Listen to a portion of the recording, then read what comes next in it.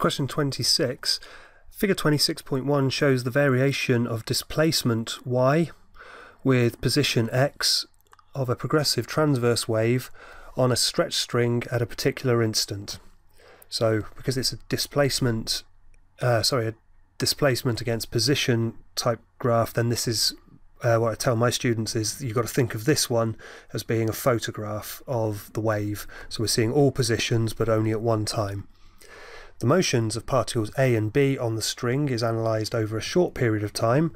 The distance between the positions of A and B is half a wavelength of the wave. The particles A and B have the same speed. So state one difference between the motions of these particles. Well, because they are separated by half a wavelength, we can know that these particles must be in antiphase. So I would say their difference is they are moving in different directions. One will be going up, one will be going down. We can't tell from the diagram which way they're going because we don't know which way the wave is moving, but they are moving in opposite directions.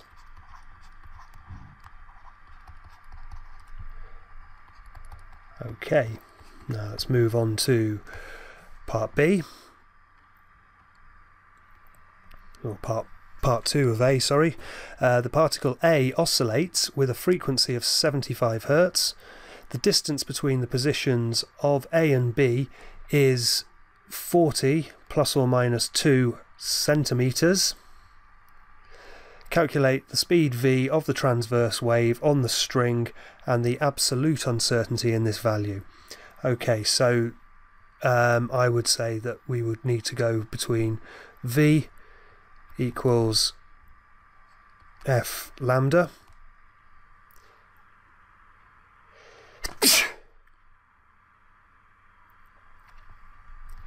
where v is the speed of the wave. If we take our wave, so v, go away, v equals 75, and remember in the first part it says that this is half a wavelength, so our combined wavelength is going to be double this distance, which is 80 centimeters, but we're going to want to put that into meters, so let's make that look like a 0.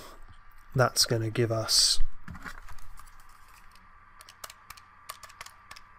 60 meters per second.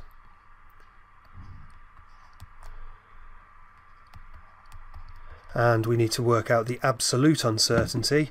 So what I would do is I would say, well, if we've got this plus or minus 2 meters per second, so what would that be in terms of the frequency? So if I do the absolute uncertainty, so let's go 0.02, and if I multiply that by my frequency, which is 75, then that comes out with being 3 meters per second. So I would say plus or minus 3 meters per second. Okay, now on to part B. A stretched rubber cord has its fixed ends at points X and Y. The middle of the cord is lifted vertically and then released. A stationary wave pattern with one loop is formed by the vibrating cord. Explain how a stationary wave pattern is produced in this arrangement. Okay, so usually we would be talking about sending incident waves in and having them reflect, but it's telling us so that this is being plucked and then let go. So then during that initial one, the incident waves are both going to move out towards X and Y independently and reflect and then superimpose to form the stationary wave. So I would say the waves reflect at X and Y, and the reflected waves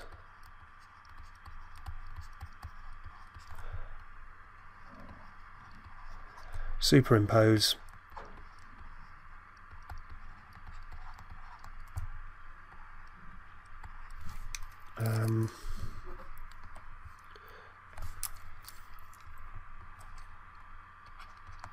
to form the stationary wave. Now I would have, if I hadn't have seen the mark scheme beforehand, I would have gone on to say why you got an antinode in the centre and nodes at the other ends if I'd have been sitting this in the exam. So we would get antinodes where the waves are meeting in phase, and we would have nodes where the waves are meeting in antiphase. Still, the mark scheme for this particular one didn't put it, but who's to say in the next one that they are going to ask that or want to see it. Part 2 then. The stationary wave pattern shown in figure 26.2 is produced in the laboratory. Describe how the wavelength of the transverse wave on the stretch chord can be determined. Well, if we look here, this is a node. We've got a node here, and this is half a wave, because if I was then going to carry on drawing it, there would be my full wave. So how the wavelength of it would be double the distance between x and y.